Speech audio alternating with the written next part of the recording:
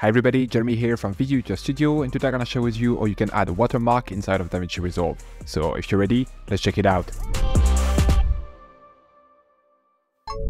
Alright, so in Davinci Resolve right now we're on the edit page, and I would like to add some watermark to this footage. It's very easy to do in Davinci. You can go over to Effect, go down to Effect right here, and then you can just scroll down to watermark. You can then just take it and drag it on top of your clip. Right now the watermark has been applied only to this clip. As you can see, it's not applied on this one.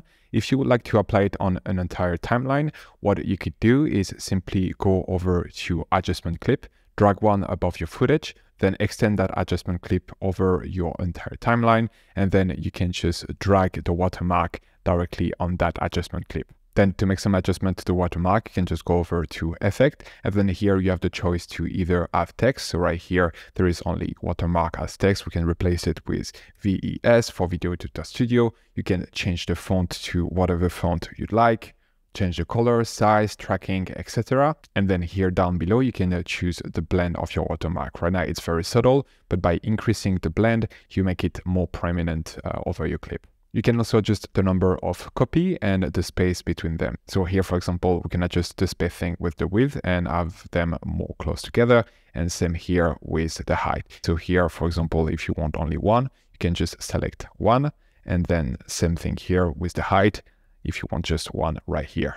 Another possibility is to use a logo instead. So here you can just go to your media pool and then just drag your logo to clip name, and then just tick use logo instead, and then you will have your logo right here. Then here I'm just going to reset the number of copy, same with the spacing, and I'm just going to decrease the blend so it's more subtle. And that's pretty much it. That's how you can quickly add some watermark inside of Davinci Resolve. I hope this video was helpful. Please don't forget to like and subscribe, and see you in the next one. Bye! Speed up your workflow and create better videos using the pack available on our website, including titles, transition, and templates built only for Davinci Resolve. Get started today by downloading our free starter pack that contains over 150 elements. Link in the description below or at videoeditorstudio.com.